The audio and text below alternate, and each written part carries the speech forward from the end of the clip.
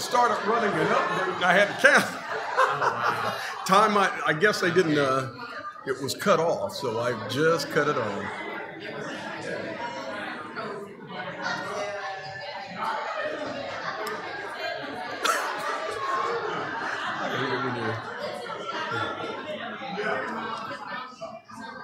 And we always go to this folder here. Chess paper, okay. I organized it some worship service presentations. And then that's this one right here. Okay. What I may do is start dropping my Wednesday classes in there.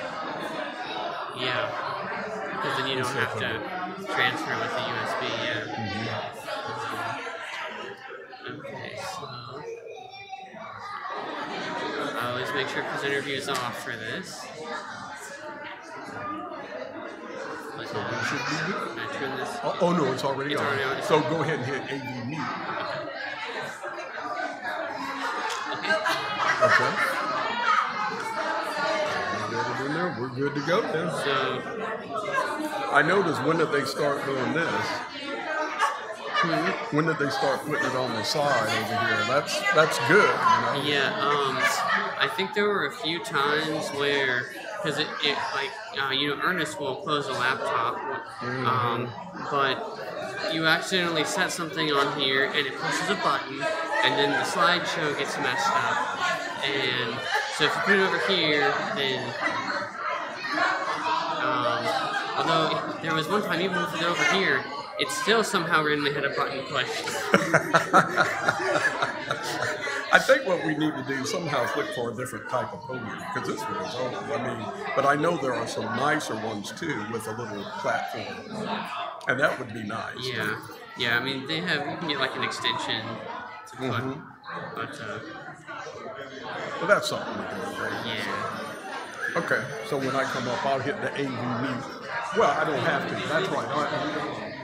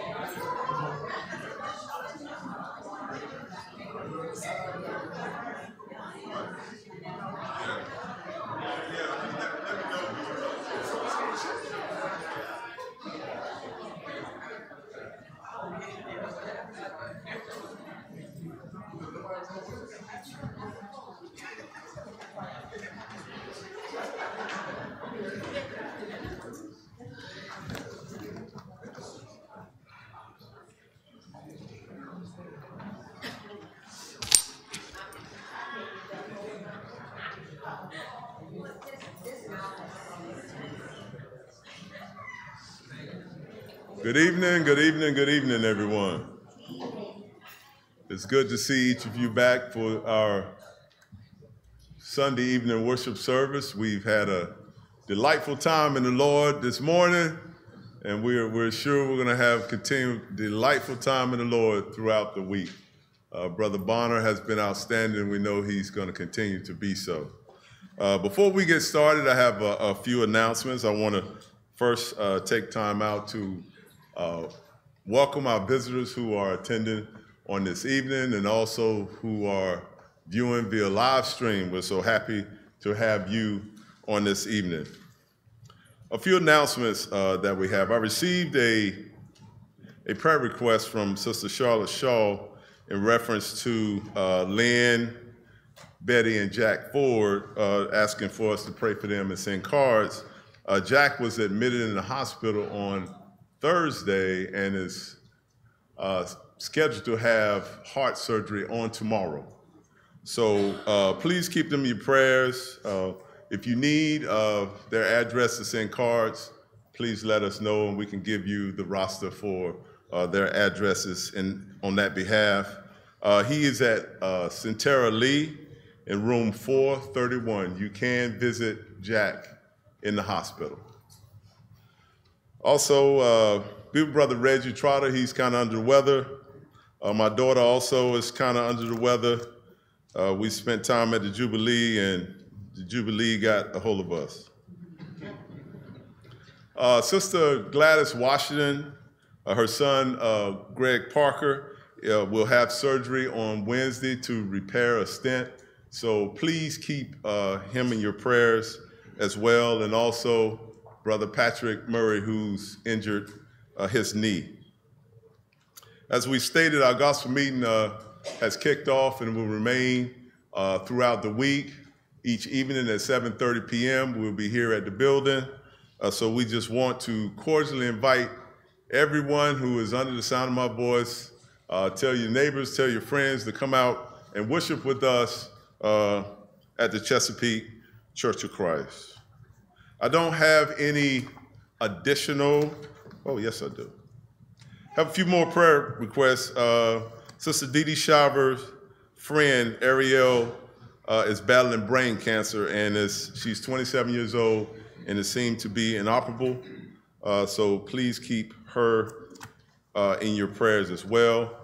At this time, I would like you to silence your portable electronic devices, any devices, games, toys that makes beeps, bloops, so it won't disturb our worship service. And we'll have a moment of silence before we enter in the worship service.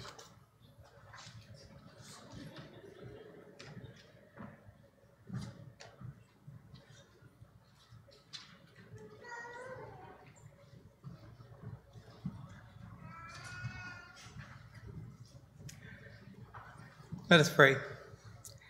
Heavenly Father, we just thank you for another opportunity to come together as believers to worship you in spirit and in truth.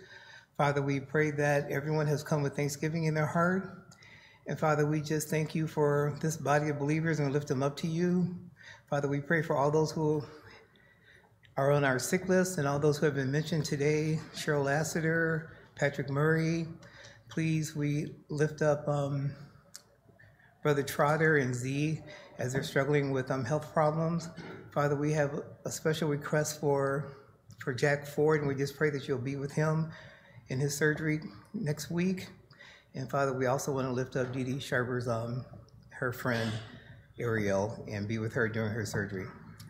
Father, we thank you for all your blessings. We just thank you for our message this evening. We've had 2 great messages today, and we just are anticipating another one this evening. Father, we pray that you will be with Mike Bonner as he delivers that message to us.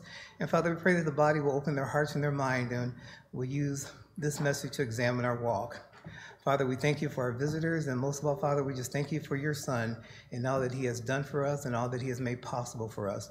And it's in his name that we pray. Amen. Amen.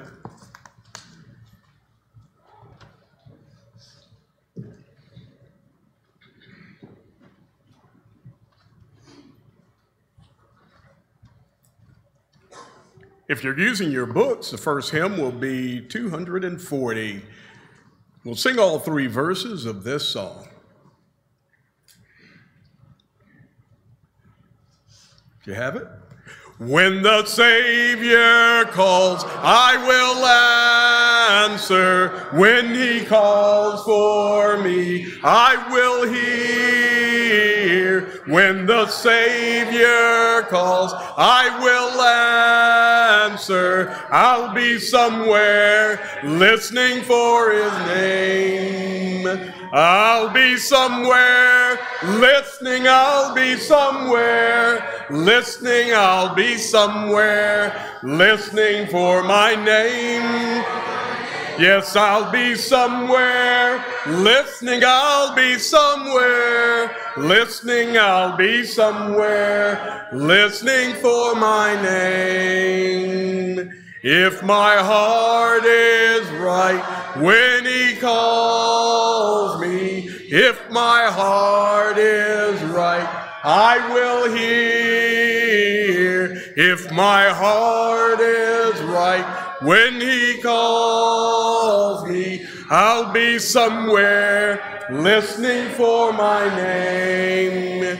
Yes, I'll be somewhere listening, I'll be somewhere listening, I'll be somewhere listening for my name. Yes, I'll be somewhere, listening, I'll be somewhere, listening, I'll be somewhere, listening for my name. If my robe is white when he calls me, if my robe is white, I will hear. If my robe is white when he calls me, I'll be somewhere listening for my name. Yes, I'll be somewhere listening, I'll be somewhere listening, I'll be somewhere listening for my name. Yes, I'll be somewhere listening, I'll be somewhere listening, I'll be somewhere listening for my name. Amen. Our next song will be hymn number 472, Sing and Be Happy. And again, we'll sing all 3 verses of this song. If you have it. If the skies above you are gray, you are feeling so blue. If your cares and burdens seem great all the whole day through, there's a silver lining that shines in the heavenly land. Look by faith and see it, my friend. Trust in his promises grand. Now sing and be happy. Press on to the goal. Trust him who leads you. He will keep your soul. Let all be faithful, look to him and pray. Lift your voice and praise him in song. Sing and be happy today. Oft we felt troubled and tired, sick with sorrow and pain. There are others living in sin, blessed with earthly gain. Take new courage, we cannot tell what the morrow may bring. When the dark clouds vanish away, then your heart truly can sing. Now sing and be happy, press on to the goal. Trust him who leads you. He will keep your soul. Let all be faithful. Look to him and pray. Lift your voice and praise him in song. Sing and be happy today. Off we fell to see the rainbow up in heaven's fair sky. When it seems the fortunes of earth frowned and passed us by, there are things we know that are worth more than silver and gold. If we hope and trust him each day, we shall have pleasure untold. Now sing and be happy, press on to the goal. Trust him who leads you. He will keep your soul. Let all be faithful. Look to him and pray. Lift your voice and praise him in song. Sing and be happy today. Amen. At this time, we're going to turn our attention to the Lord's Supper for those who did not have an opportunity to partake this morning. We'll sing hymn number 383, Off We Come Together. If you have it. Off we come together, off we sing and pray. Here we bring our offering on this holy day. Help us, Lord, help us, Lord, help us, Lord, thy love to see. May we all in truth and spirit worship thee. May we keep in memory all that God hath said. May we truly worship as we eat the bread. Help us, Lord. Help us, Lord. Help us, Lord, thy love to see. May we all in truth and spirit worship thee. May we all in spirit, all with one accord, take this cup of blessing given by the Lord. Help us, Lord.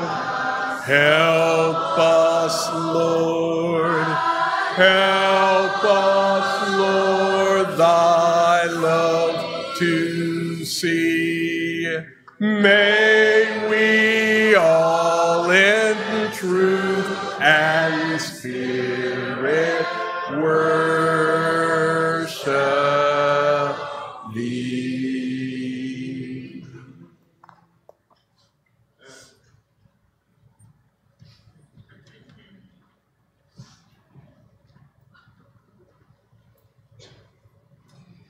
This being the first day of the week, we still have an opportunity to partake of the Lord's Supper. Does everybody have a communion kit that needs one? Please raise your hand if you need one.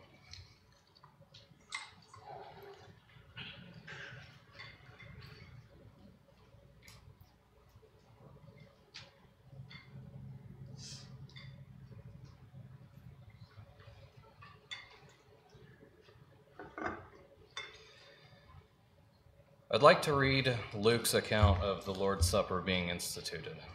If you'll turn with me to Luke chapter 22, starting in verse 14. And when the hour had come, he sat down, and the 12 apostles with him. Then he said to them, With fervent desire I have desired to eat this Passover with you before I suffer. For I say to you, I will no longer eat of it until it is fulfilled in the kingdom of God. Then he took the cup and gave thanks and said, Take this and divide it among yourselves, for I say to you, I will not drink of the fruit of the vine until the kingdom of God comes.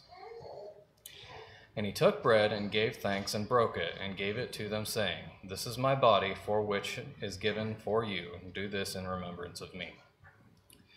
Likewise, he also took the cup after supper, saying, This cup is the new covenant in my blood, which is shed for you. Bow with me as we bless the bread. Dear God in heaven, thank you for allowing your Son to come down and die on our behalf. Thank you for the sacrifice that he made for us so that we might join you in heaven. Please be with us as we partake of the bread and help us to partake of it in a manner pleasing to you. In Jesus' name, amen.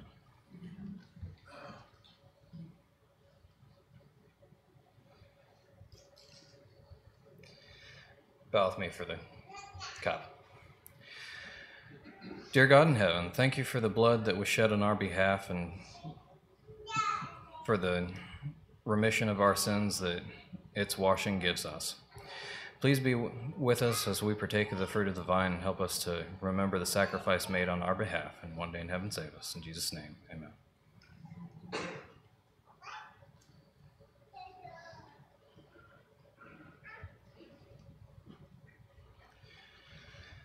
Separate but still a part of worship is the collection. We don't pass a collection tray around. You can give your collection in the basket in the back, you can give online, or you can give your contribution online. The collection is authorized in 1 Corinthians chapter 16, verses 1 and 2. Now concerning the collection for the saints, as I have given orders to the churches of Galatia, so must you do also. On the first day of the week, let each one of you lay aside something, storing up as he may prosper, that there be no collection when I come. Bow with me as we pray for the collection. Dear God in heaven, thank you for the many blessings that you've given us, and thank you for the many things that we have in our life that are not needed. Help us remember that everything that we have is due to you and that it all belongs to you. Please be with us as we give and help us to remember to give with a cheerful heart, and one day in heaven save us. In Jesus' name, amen.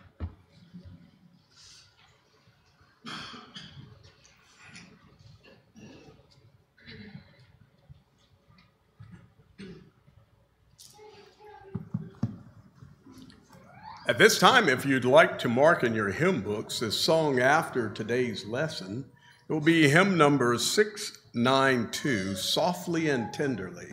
Softly and Tenderly. Our song before today's message will be Anywhere is Home. Anywhere is Home. And we'll sing all three verses of this song. If you're able, please stand for this song. You have it?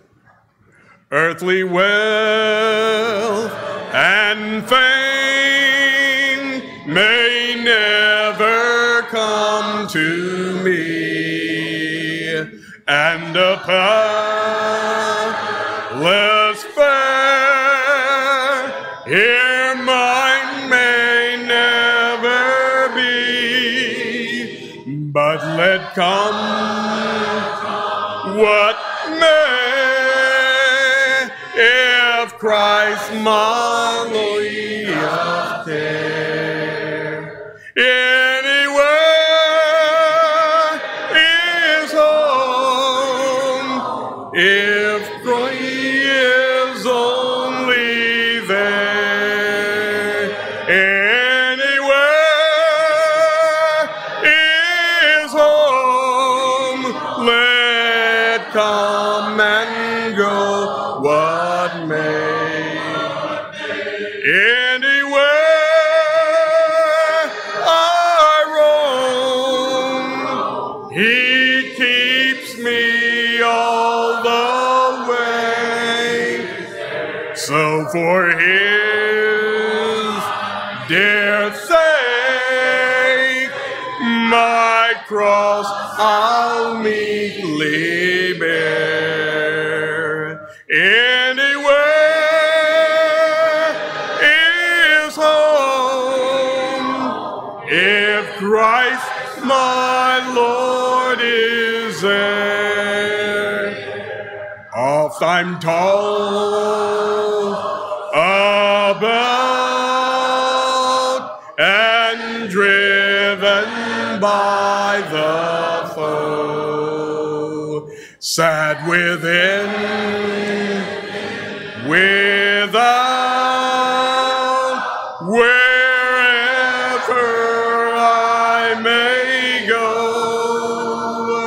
but I press along, still looking up in prayer. For as home, sweet home, if Christ is only there, anywhere is home, let come and go what may. Anywhere I roam, He keeps me all the way. But for His dear sake, my cross I'll meekly bear. Anywhere is home, if Christ my Lord is there. I will labor on till I am called away, till the morn shall dawn of that eternal day, looking on to Him who keeps me in His care. Anywhere is home, if Christ my Lord is there. Anywhere is home, let come and go what may. Anywhere I roam, He keeps me all the way. But for His dear sake,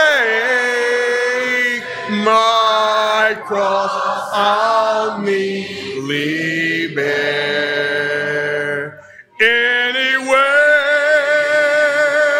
is home, if Christ my Lord is there.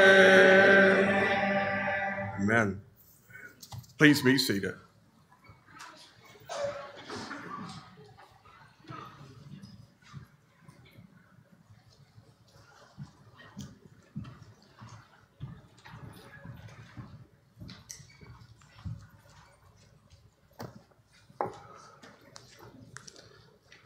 Please open up your Bibles to Psalm 127.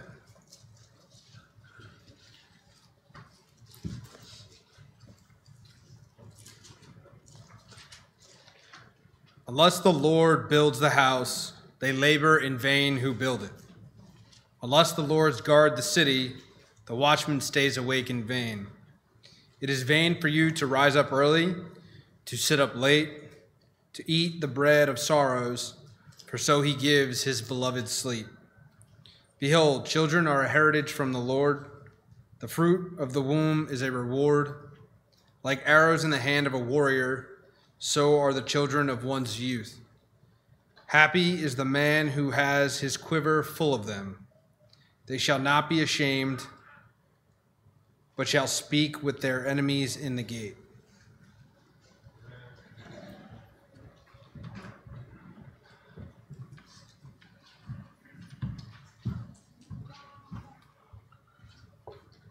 What a blessing it is for us again to be back on tonight as we come to worship God in spirit and in truth. This is our opportunity to learn more about God and be reminded of the things that he has stated in his holy book, the Bible, the Word of God. I'm thankful again for the invitation and the opportunity to stand in the pulpit, to be able to grace this great congregation, to be able to preach what thus saith the Lord. This week we are talking about walking in wisdom. And when we consider the great idea of wisdom, wisdom is the ability to see the end at the beginning. We understand from a Hebrew and Greek perspective, wisdom is very important. As a matter of fact, it is through wisdom that God created all things. We see wisdom personified as a female in Proverbs chapter 8. We understand that Jesus, according to 1 Corinthians chapter 1, verses 23 and 24, is the power and wisdom of God.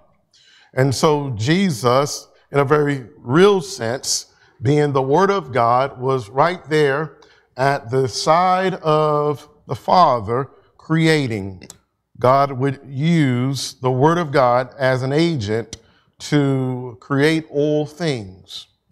One of those great creations that God created through the Word of God, through Christ, was the home. What a blessing to know that the home is the wisdom of Almighty God.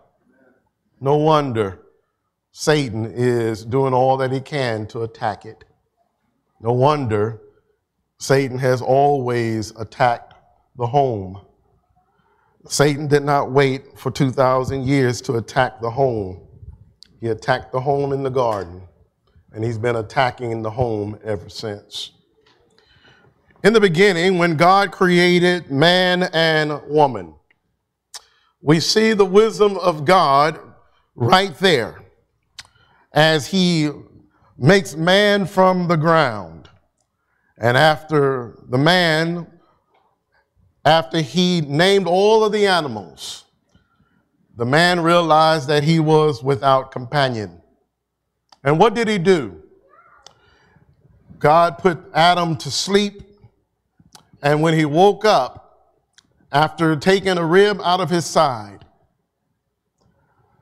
man broke out in a monologue and said, "This is now bone of my bone, flesh of my flesh. She shall be called woman, because she was taken forth from the man." What a great time for Adam at that particular time to see that all of the animals had something as a companion, but he had no one. When we stop and we consider the wisdom of God, God would say in Genesis 2 and verse number 18 that it's not good for man to be alone. We understand that to be in relationship. Man should have relationships. Man should have relationships that are good for his well-being, to help him to see who God is, to help him to see who he is. When we consider Adam and Eve, God would place a focal point for Adam and Eve in the garden. That would be the tree of life. It would be through that tree that Adam would know who God was and is. We understand that the tree would represent God, his knowledge. God would give man the opportunity to make choices. God has always given man the opportunity to make choices because God has always wanted man to make the right choice. And when man would make the right choice, he would be in fellowship with God. But if man did not make the right choice, he would be out of fellowship with God. We understand that as it relates to 1 John 3, 20 and 21. God would have fellowship with mankind in the cool of the day. He would walk in the midst of the garden, Genesis 3 and verse number 8. That demonstrates to us that God is a God of relationships, that God is not aloof, that God is not afar off, not knowing what is going on with that which he has created. As a matter of fact, God knows everything that is going on the earth. The Bible will demonstrate to us in the book of Psalm, I believe it's Psalm 103 or Psalm 113, that God stoops down in order to behold the heavens and the earth, to see what's going on the earth. God himself knows exactly what is going on. In Genesis 2 and verse number 15, God will give man opportunity to work. God has never wanted man to be lazy. He's always wanted man to have some type of occupation, if you will. I'm reminded of what Jesus said in John 9 and verse number 4, I must work the works of him while it is day. For when night comes, no man can work. God is a worker. Jesus is a worker. The Holy Spirit had a work. The apostles had work. The church has work. And guess what? We still have work to do. And so God is a God of working. And so he gave man a job. Gave him a job to till the garden, if you will, to tend to the garden, rather. Why is that? Because he's always wanted man to feel accomplished and fulfilled in his labor. But then we understand that God wanted man again to be relational. In Genesis 2, 24 and 25. When we stop and we think about the wisdom of God, it's so beautiful to know that God demonstrates his wisdom through the home, through the family. When we consider the home, again, it is the wisdom of God for the world from a spiritual perspective. The home would demonstrate the beauty of oneness and an opportunity to be united in the home to the world. The home would show the world the need for dependence upon God and one another. The home would exemplify the forgiveness and long-suffering needed in order to strive and to thrive. The home. The home would be God's moral culture, an example to the church and the world at large. God's moral culture to the church is the home. God's moral culture to the world is the church.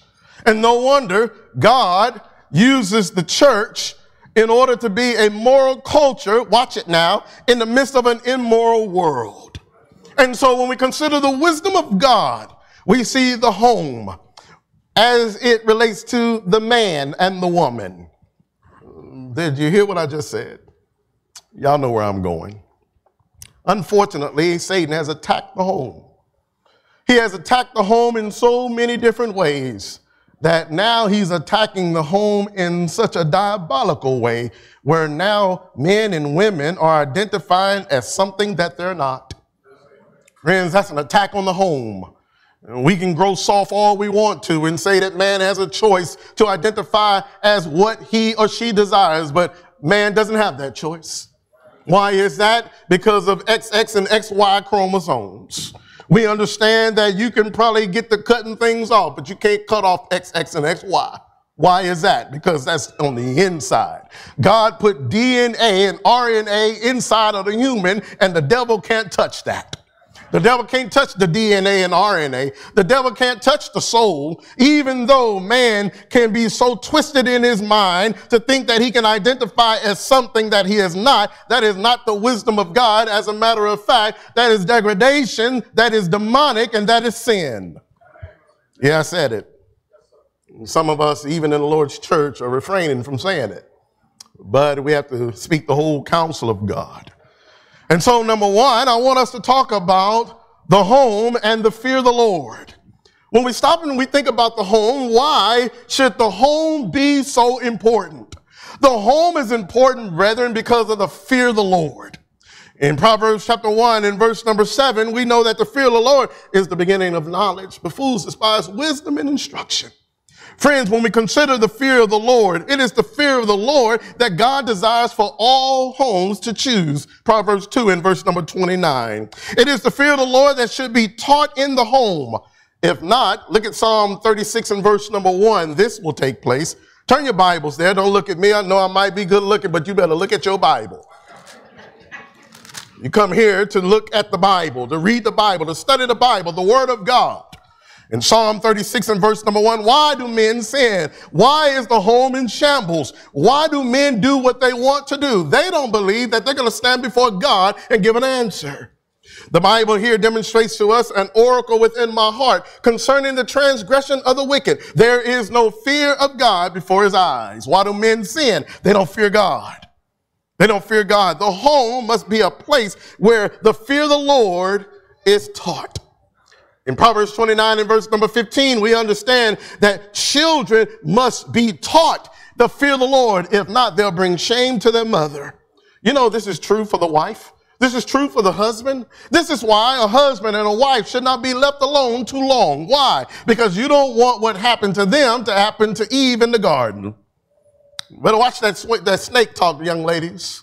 Watch the snake talk. Why is that? Because Satan loves to get us by ourselves, secluded, even to the point where we're finding ourselves wandering off in our minds. This is why we got to keep things reined in as the people of God. The home must make sure that they keep things reined in. Why is that? Because if you're alone too long, you'll find yourself in trouble. This is even for single folk. For single people, you have to make sure that your mind and your body is pure. 1 Corinthians chapter 7, verse number 34, and also verse 35. Friends, the home is where the fear of the Lord begins. And so if Satan can attack the home and get the home off track and get them to not see the fear of the Lord, the respect of the Lord, the reverence of the Lord, guess what happens to the home? It begins to disintegrate. It begins to go off track. It began to make up its own rules as it goes. Friends, we can't make up our own rules as the Lord's church. As Christians, as people of God, we have the responsibility to make sure that the fear of the Lord is in the home. There's such great blessings with the fear of the Lord. Such great blessings. What are some of the blessings? Look at Proverbs chapter 2. Look at verses 5 and 6. I wish I had till midnight, but I don't. Paul preached at midnight. One smart aleck brother said, but he started at 11:30. I'm just telling you what he said. I ain't saying it was true. In Proverbs 2, verses 5 and 6, notice what the Bible here demonstrates. Then you will understand the fear of the Lord and find the knowledge of God. For the Lord gives wisdom. From his mouth come knowledge and understanding. Guess what God offers us with the fear of the Lord? He offers us stability. Why are so many homes unstable today? Could it be that there is no fear of the Lord in the home? What do you mean by the fear of the Lord? You keep saying that, meaning that God is not reverenced. That all the decisions that we make, they're going to be funneled through the Word of God. They're going to be filtered through the Word of God. We're going to ask God, what does God have to say about the question that you have? That dance that you want to go to. That person that you want to date that's not a Christian, but they're constantly leading you astray. The home. You know, the mother, the father, the grandmother, the grandfather, the caretaker have a responsibility that if you're going to bring children into this world, you have a responsibility to teach them the fear of the Lord. Why is that? Psalm 127, the children don't belong to us, brethren. They are an heritage of the Lord. The fruit of the womb is the Lord. Therefore, the children belong to the Lord. The womb belongs to the Lord. And no man has the responsibility or the right to go up inside of a womb and rip a baby out of it. The womb don't belong to you. Keep your hands out of the womb. Let the baby come out of the womb like it's supposed to. And come out alive if that's the Lord's will. Proverbs 9 and verse number 10, the fear of the Lord provides and prolongs life through good decisions. It gives children places to run to. But look at Proverbs 28, verse number 14. I love this in the King James rendering. Proverbs 28, verse number 14. Notice what the Bible here says in Proverbs 28, verse number 14. Happy is the man who is always reverent, but he who hardens his heart will fall into calamity. The King James renders it a little differently. Happy is he that is always fearful. You know, happiness in the home comes when you fear God. When you do things his way. When you understand his way of life. It brings happiness to the home. It's a great treasure to the people of God. The home deserves the best. So what did God give the home? He gave the home the Word of God. Gave it guidance. Can't I can't understand when people say, well, children don't come with a handbook. You know, that's the wisdom of man. Oh, it is diabolical for someone to give you a task and not tell you how to do the task. It's diabolical for God to give us children, but not a handbook on how to rear them. It's diabolical for the Lord to allow us to marry one another, but not give us a book on how to treat one another, to love one another, to respect one another, to even die for one another. That's diabolical to think that way. God is not diabolical. God is righteous. And because he is righteous, friends, we know that he has given us the fear of the Lord. He has given us his word that guides and directs us and helps us to be the people that he desires for us to be. The home. What shouldn't the home have in it? Let me give you 4 quick passages. Number 1, 1 John 3, verse number 4. Just put these in your notes. I'll come back to them maybe later on this week. 1 John 5, verse 17. It's another one. James 4, verse number 17. Let me give you those 3 for right now. You stop and you think about sin. Sin is transgression of God's law. All unrighteousness is sin. He that knoweth to do it good and doeth it not, to him is sin. Why do we say that? Sin and foolishness must be discouraged in the home, and the fear of the Lord must be exercised. Brethren, friends, if you have children in the home, then you ought to be making sure that sin and foolishness is not being exercised in the home. Don't compromise. Walk in wisdom, which means that when you have sin in the home, you want to hurry up and get it out of your home as quick as possible with the wisdom of God. So you go to the Word of God and you address the problem with the Word of God. So how do I do that? We'll talk about that here in a minute. But sin is transgression of God's law. All unrighteousness is sin. He that knoweth to do it good and doeth it not, to him it is sin. Romans 14:23. Add that one to your list. Whatsoever is not of faith is sin. But Mike, what do you mean? What's going on here? What are we talking about? Brethren, we're talking about the fear of the Lord. And when sin enters the home, then you're going to have problems. One thing we used to tell our children, you watch what you put in your mind, because what you put in your mind when you're young, you got to deal with it when you get old. Amen. Y'all know y'all still got some of those songs in your mind that shouldn't be in your mind. I ain't heard that in 20 years. That's what happens when you put stuff in your mind. It don't go nowhere. It's going to always be there. This is why, friends, when we think about these and things that enter into our home, in our day, it was the television and radio, but now it's a little bit of everything. Watch what your children are watching. Train your children to have a conscience towards God. That's the fear of the Lord. And so when they see something or hear something that is diametrically opposed to the word and will of God, then they will respond instead of you have to walk in on them. Amen. Friends, I have 5 children. The oldest is 31. The youngest is 22. All of them are faithful to the Lord right now. Right now. I don't know what's going to happen tomorrow. But as of right now. But it's a constant struggle. It's a constant battle. Mom and dad still talking to them all the time, reasoning with them, contending with them. John 16:8. Why? Because Satan is attacking them just like he's attacking us. The home. I don't know who lied to us by saying, well, when your children turn 18, they're out of your hair. They're out of your business. You don't have to worry about them no more. That's a lie. Because if you love your children, you're going to never give up on them. If you love your children, you're going to always be in a position of leadership and counsel. Now, a young man may get married and have their own home. He's the head of his own house. You're not his head. You're not controlling him, but you are still a source of counsel, wisdom, to give them understanding. Reminds me of the days of Moses when he had too much going on in his life in Exodus chapter 18. And here comes Jethro, his father-in-law, giving him wise counsel. Shouldn't we put ourselves in the position to do that? Wisdom, friends, have great benefits.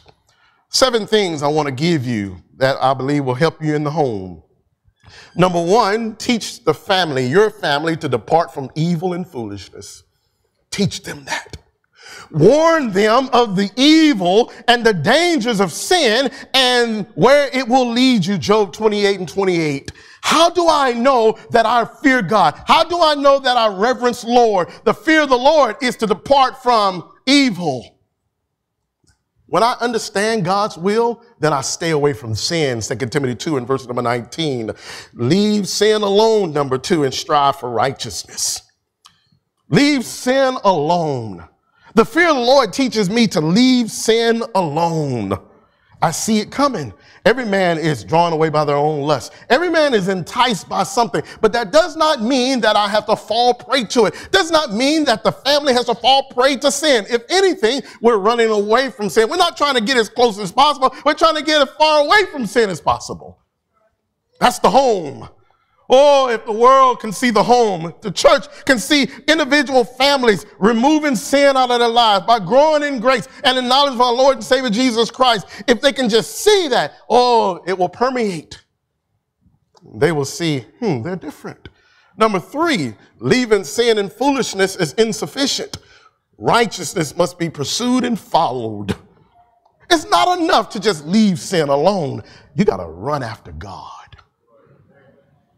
It's not enough to just leave drinking alone, drugs alone, sex alone. Now you got to run after God and keep your mind and your body pure. Intentional. The fear of the Lord is intentional, brethren. The home is intentional. God intentionally made the home for what purpose? To fear him, to honor him, to glorify him, to walk in his wisdom. Number 4, the fear of the Lord corrects and disciplines. Not harshly, but intentionally. Notice Ecclesiastes 8, verse 11.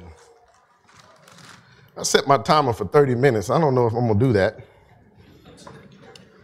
Maybe I was a little tired when I got up here. Now I'm a little energized, so I might go a little longer. We'll see. In Ecclesiastes 8, verse number 11, notice this principle. Our country have left this principle alone and it's killing us now. In Ecclesiastes 8 and verse number 11, notice what the Bible says. Because the sentence against an evil work is not executed speedily. Therefore, the hearts of the Son of Men is fully set in them to do evil. Isn't that right? What does that teach me? That as a parent, and I see my child not doing something that is right or something detrimental to their soul, something that's going to cause harm, something that violates the will of God's Son. Come here, let's talk. It does not mean that I take my belt immediately and spank him. My mom taught me something and I really appreciate it. She said, son, you got to teach him before you spank him. We got too many parents, especially in the world, they're spanking and not even teaching. How do you know? How do we know what to do? Friends, we deal with things when they show up, when they pop up. My wife and I was talking about this the other day. She said, one thing that I really have to work on is watching my attitude when people do things and they expect me to let it go. Sometimes brethren expect you to let stuff go. And then when you get upset and mad, now you're ready to deal with it. You know, God expects us to deal with things as they pop up.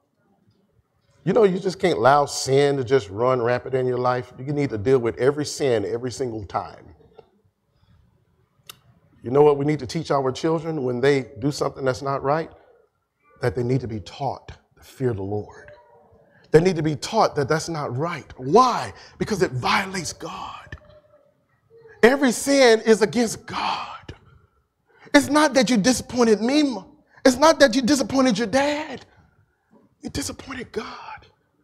And we just want you to get that right. Guess what you are doing when you are rearing your little ones to do that? You are developing within them a conscience. A conscience of what? Of the fear of the Lord. The wisdom that is in the home is to fear the Lord. Number 5, the home should be a place of balance where compassion, mercy, and forgiveness, sternness, and stability, and truth lives. The home. Well, Brother Mike, all my children are gone, and I didn't do none of those things. What can I do? I don't know. For some of us, it is too late because some of our children are so far out there they don't even want to come back. But maybe you can say something to them. You know, sometimes it requires you just saying, I'm sorry, I messed up. I had to do that with a couple of my kids. It's no testimonial. I'm just telling you what happened. Isn't that what we do with the Father? Father, I'm sorry, I messed that up. One thing God never has to do is tell us he's sorry, because he never does anything wrong toward us. But as human fathers, we do things that are not right sometimes, and we have to have the fear of the Lord. That's teaching our children it's all right for you to say, I'm sorry. Number 6, parents must teach their children through righteous consistency and the need to respect God. Number 7, respecting authority. You know, if children are not respecting their own parents, why do we expect them to respect authority outside? My wife is a teacher. I know. It's horrible. It is. It's horrible. Children don't have any respect for authority. But Evelyn said, that's not really my problem. My problem is the adults that don't have respect for the authority. The Church of Christ should always respect authority. Homes in the church should always respect authority. Why is that? Because we're all under the authority of Jesus Christ. And so whatever we do in word or deed, we do all in the name of Jesus Christ. Look at Psalm 127. In Psalm 127, there are a few things I want us to demonstrate. I appreciate the reading. I want us to notice something. The home and the wisdom of God. It's the Lord that builds the house. In this context, he's talking about the home. Some brethren erroneously use this as for the church. No, he's talking about the home. He's talking about the home. If you look at verse number 1, unless the Lord establishes, builds the house, the family, they labor in vain who build it. Unless the Lord guards, keeps the city, the watchman stays awake in vain. In verse number 1, we understand that God is the one that establishes the home. Man doesn't have a right to destroy the home. Satan is coming in and ripping the home apart. Friends, brethren, the church, we need to make sure that we stand up for our homes. How do we stand up for the home? By keeping the word of God in the middle of it, in the center of it, making sure that God is respected. And I find it interesting that when God is rejected, man is respected. And when God is respected, man is respected. You get that when you get home. Friends, we don't want to disrespect the Lord. But notice verse number 3. We got to have a proper view of children. A proper view of children. Behold, children are an heritage from the Lord. The fruit of the womb is his reward. We stop and we think about God and we think about children. How do you see your children? Do you see your children as a pain, as a burden? I remember my uncle, who was an elder in the Lord's church, said, Mike, you got all 5 of these kids here, and I know they're a burden to you right now, but if you raise them right, they'll be a blessing. You know what? He was right. I know children are tough. One of the hardest things you'll ever do is be a parent. Why? Because you're dealing with the conscience and the souls of another individual who has free will, and God wants you to mold that will. But you got to have a proper view of that child. You have to have precision in spiritual, emotional, social, and economic guidance. Look at verse 4. Like arrows in the hands of a warrior, so are the children of one's youth. It is the father that actually guides the children where they need to go. Hold on, I thought the mother spends more time with the children. But the man, it's interesting that God put the man as the leader. I'm reminded of Luke chapter 1 and verse number 17, and how God sends John the Baptist, the immerser, and he sends them to the fathers. Why? To turn the hearts of the fathers toward the children and the children toward their fathers. Friends, God has always wanted the man to be the leader. He's the one that's pointing them in the right direction. And guess what Satan has done for years? He's taken the man out of the home.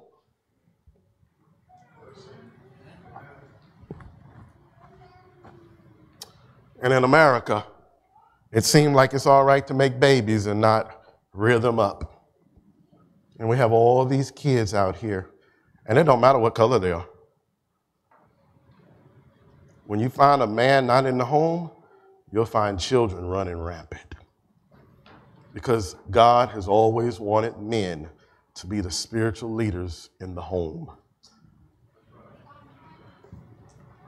Verse 5, children are precious, and they deserve spiritual leadership. Happy is the man who has his quiver full of them. They shall not be ashamed, but shall speak with their enemies in the gate. You know, there's nothing wrong with having a lot of kids. You know, in the church, we ought to watch our mouth when people start having a lot of kids. We shouldn't say, don't you have a TV? You know, they used to say that. You know, God loves a bunch of kids. And when a man and a woman gets married, they do it right, and they have a bunch of kids, and they're bringing them up in the nurture and admonition of the Lord. They're putting the Spirit of God into the minds of them through the Word of God. God loves that because He have all of this influence in the world. We should never say you have too many kids, especially if you're teaching them the Word of God. You see what happens? Satan has a lot of kids out here now. And it's unfortunate that we see that they're not being reared up in the ways of God. Look at Ecclesiastes 4. There's so much in Ecclesiastes. I appreciate y'all being patient. I know y'all didn't fly me 2,000 miles to speak 20 minutes anyway.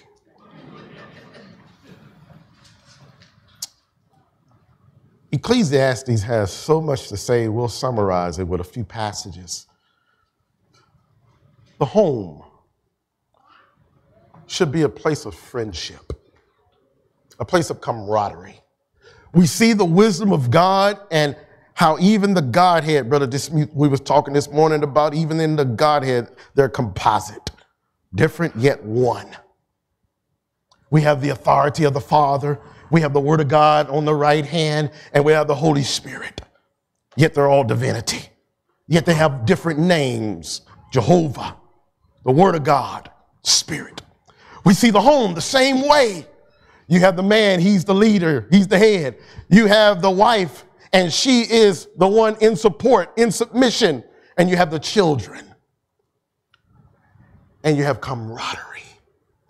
In verse number 9 of Ecclesiastes chapter 4, 2 are better than 1. Oh, have a lot of kids, brethren. Why? So you can teach them how to work together. So you can teach them camaraderie.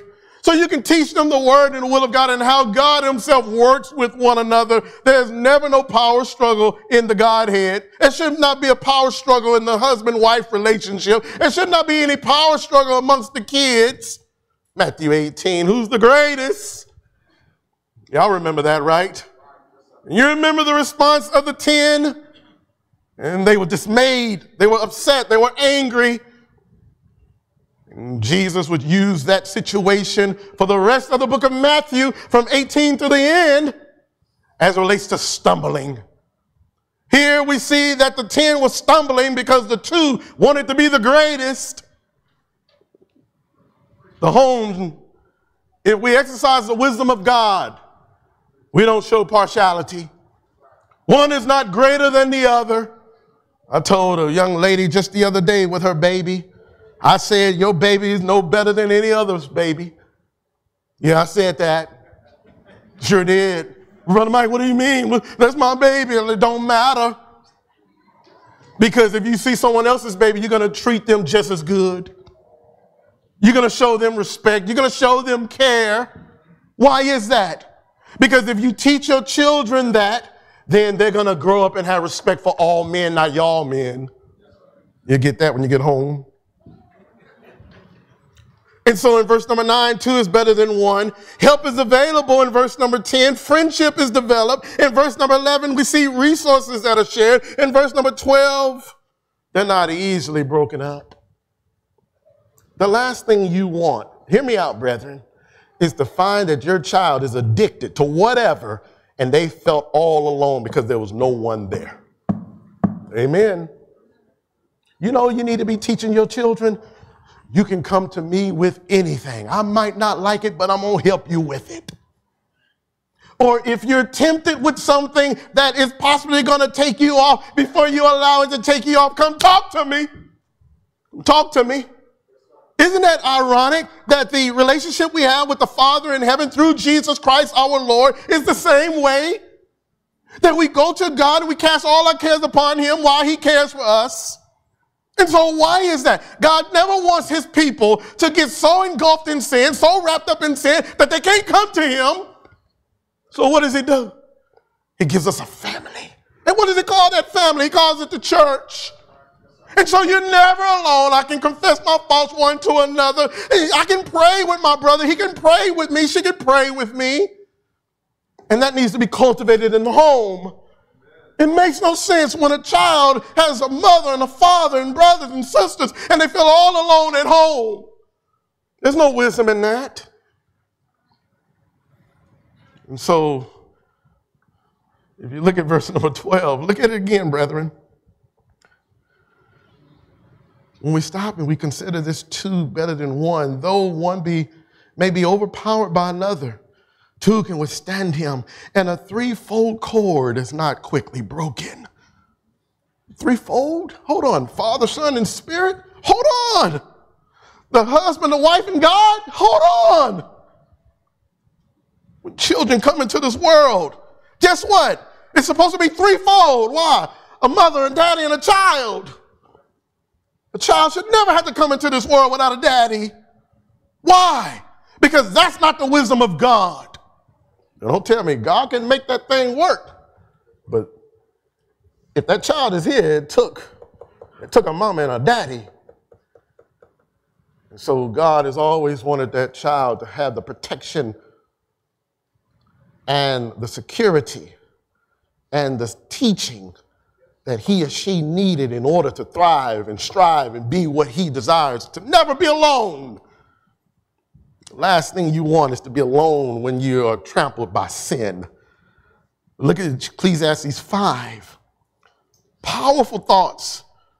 Verses 1 through 7, I'm not going to read this, but I find it interesting that the wisdom of God in the home, it teaches that when you make a covenant, when you give an oath, you keep it. God forbid if we sign papers on any type of debt that we think that we can walk away from that debt. We don't teach our children that. We teach them that if you sign your name on something, you give your word, you pay it back. Friends, those are principles. And those principles are the wisdom of God. Look at verses 18 through 20 of the same chapter. We should be teaching our children work ethic. It is not acceptable for you as a mother and a father to let your child do nothing all day long. That's not acceptable. Why is that? Because in Christ, you can't sit by yourself and you can't sit aloof. You can't sit idle. God always wants his people working. Even to the point that you're working out your salvation with fear and trembling. Look at verses 18 through 20. Friends, I ain't smart enough to make this up. Look what he says. Here is what I have seen. It is good and fitting for one to eat and drink and to enjoy the good of all his labor in which he toils under the sun all the days of his life, which God gives him. For it is his portion, his heritage. Notice verse 19. As for every man to whom God has given riches and wealth and given him power to eat of it, to receive his heritage and rejoice in his labors, this is the gift of God. Hold on. Look at verse 20. Wow. For he will not dwell unduly on the days of his life because God keeps him busy with the joys of his heart. Brother Mike, what is Solomon saying? that when you work hard on your job, that's a gift of God. You feel accomplished. You get things done. And this is why you ought to give your children chores at home. This is why wives need to make sure that they're doing their work at home, and husbands, you go and you do your work at home. And when you get home, don't sit on that couch and do nothing all day. Ask your wife, what does she need?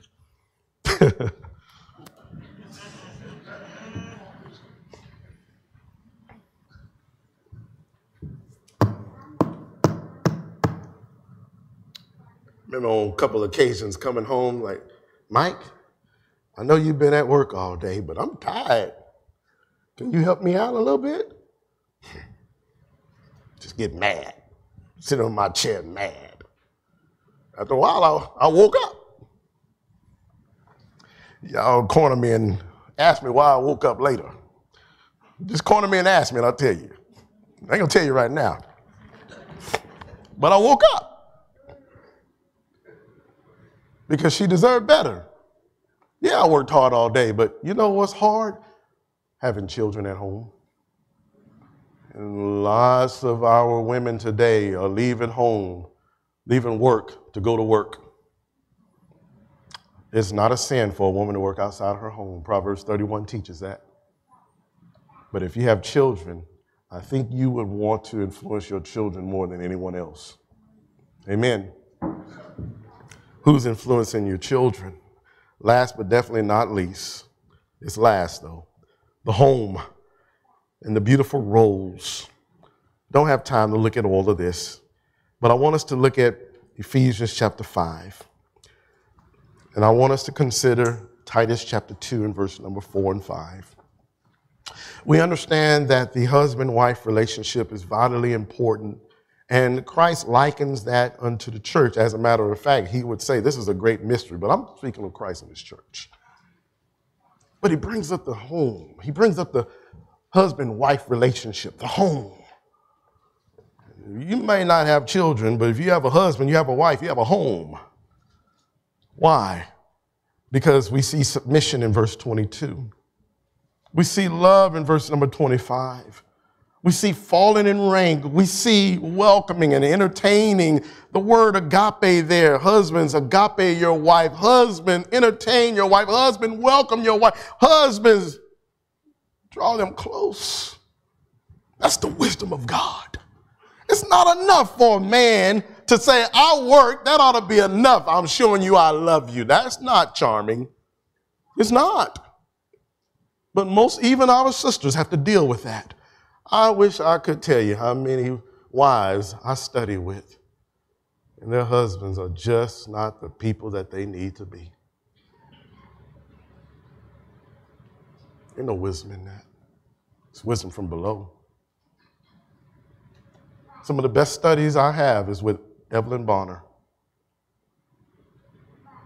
Brethren, study with your wives. Amen. Maybe I need to say it 10 more times.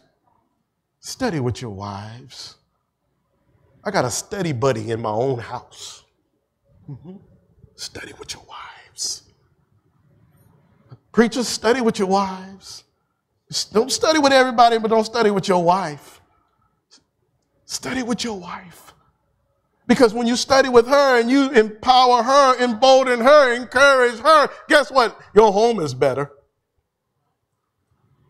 And she'll call you Lord with a little L. Y'all get that? You know, Sarah called Abraham Lord, little L. Y'all better look at that text. It's a little L. Olivia, remember? Evelyn called me Lord with a little L. I say, don't call me that. That's what you are. You little L Lord. I can't call you big L Lord. I say, yeah, you got a point. Good night. But seriously, wives, make yourself available to study with your husbands. Why? That demonstrates respect.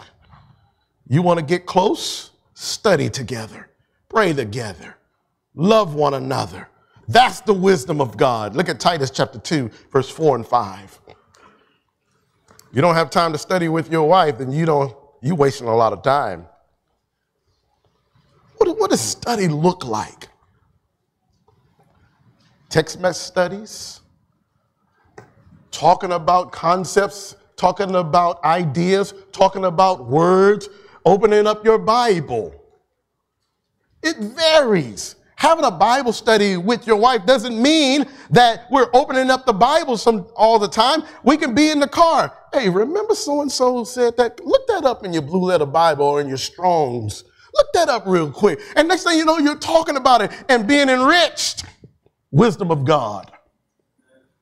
Young people, if you're not married and you want a good husband, a good wife, make sure that they want to spend time with God and you.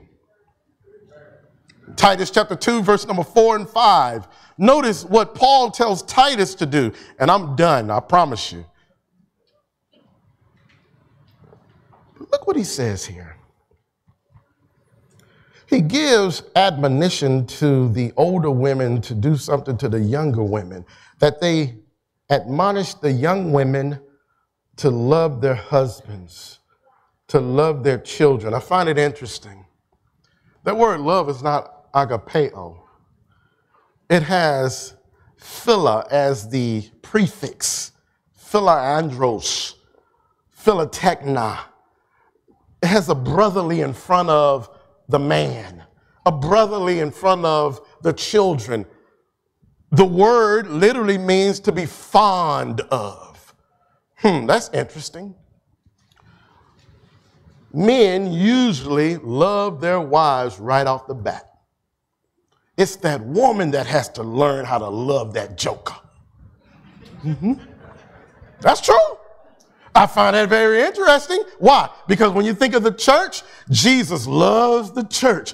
But we as the church, we have to grow in our love toward the Christ. And how do we do that? By keeping his commandments. The more we keep the commandments of the Lord, the more we demonstrate how much we love him.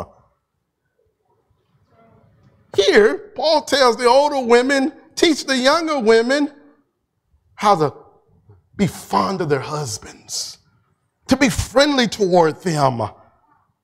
There's some sisters that just mean to their husbands. Don't be like that. That's not the wisdom of God. That's not the fear of the Lord. The fear of the Lord is allowing that joker to say some things he ain't got no business saying, and when you get him home, be like, you know you didn't have to say that publicly. That's good application right there, right? Because for some reason, he think he can just say whatever he wants to me. No. Baby, watch your mouth, because if you keep doing that, I'm not going to like you. That's true. Let me, I'm done, because y'all look at folks squirming. That's the truth, brethren.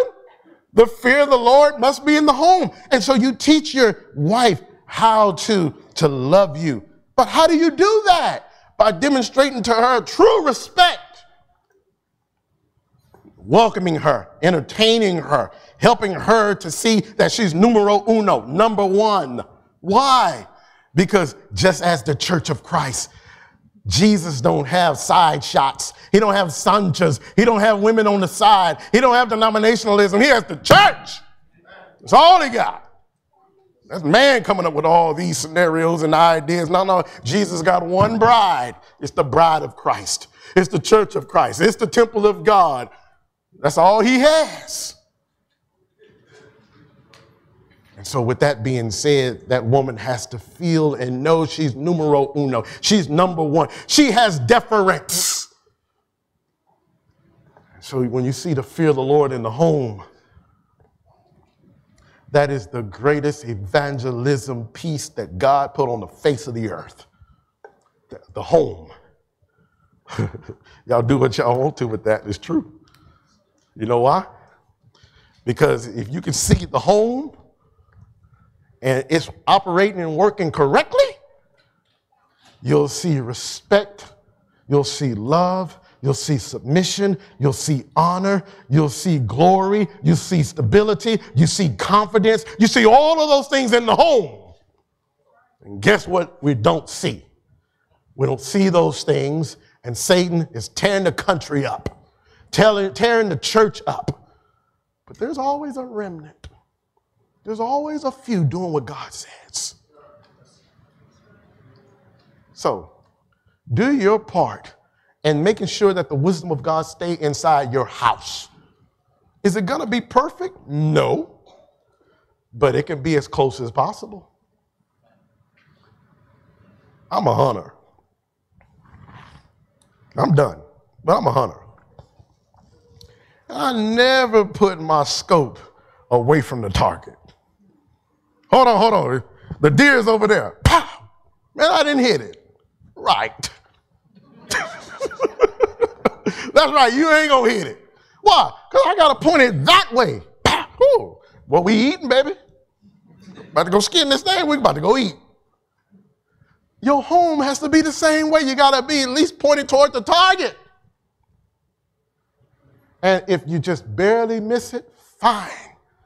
Make it right. But you can't be pointing somewhere else thinking you're going to hit God's target. Let's have a word of prayer. I'll offer the invitation. Great God and Father, you're so good to us for this. We're thankful. And we love you for that, Father. We love you for your wisdom in the home. We pray that, Father, that we'll always strive to be the people that you've called us to be in the home, to walk in wisdom in the home, to demonstrate the true respect and love that you deserve and that you want inside the home.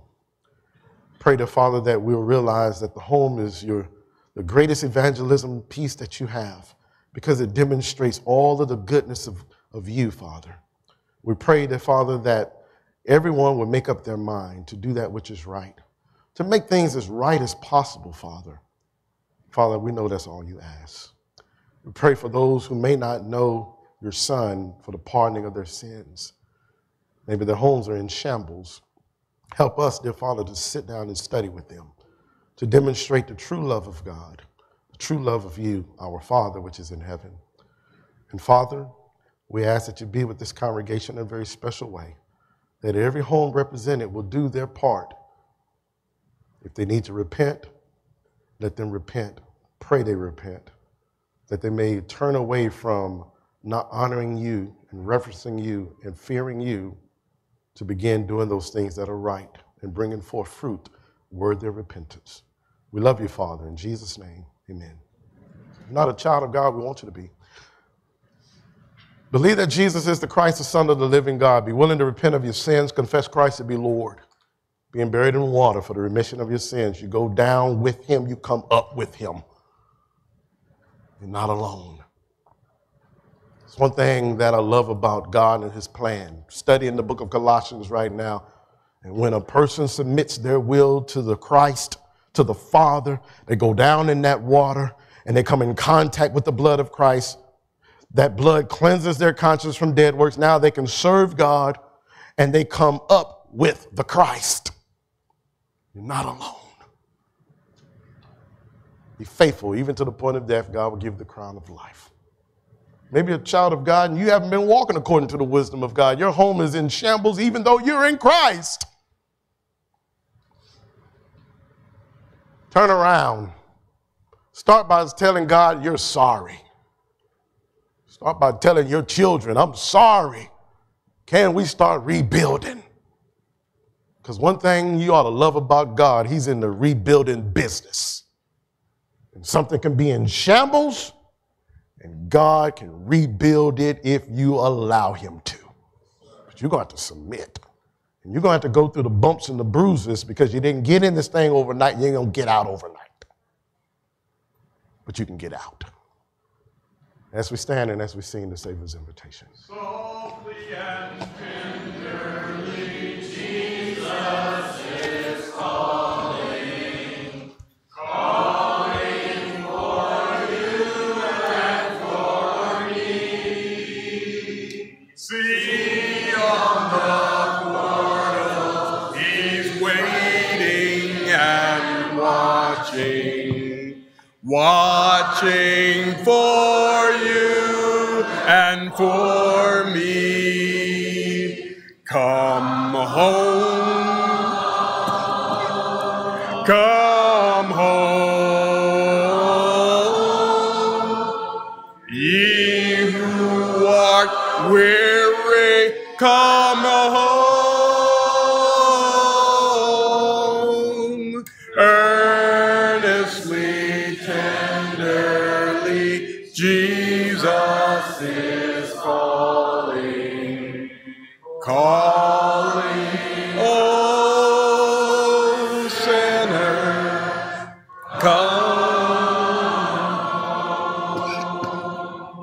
Why should we tarry when Jesus is pleading?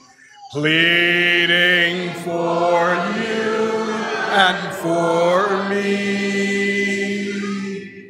Why should we linger and heed not his mercy? Mercy for you and for me. Come home. Come home. Ye who art weary, come home. Earnestly, tenderly, Jesus is calling. Calling, O sinner, come home. Oh, for the wonderful love he has promised for you and for me. Though we have sinned, he has mercy and pardon. Pardon for you and for me. Come home. Come home. Ye who art weary, come home. Earnestly, tenderly, Jesus is calling. Calling, oh sinner, come home.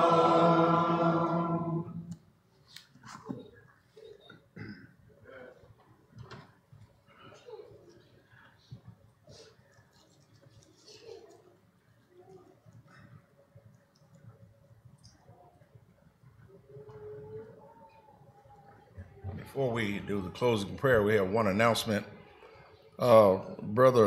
We'd like to add Brother Glenn Landrum, the father of Laura Singleton's, to the prayer list. Glenn is battling cancer. The doctor's not sure yet how far it has progressed, but Glenn is Steve and Liz's also grandfather. Let us pray.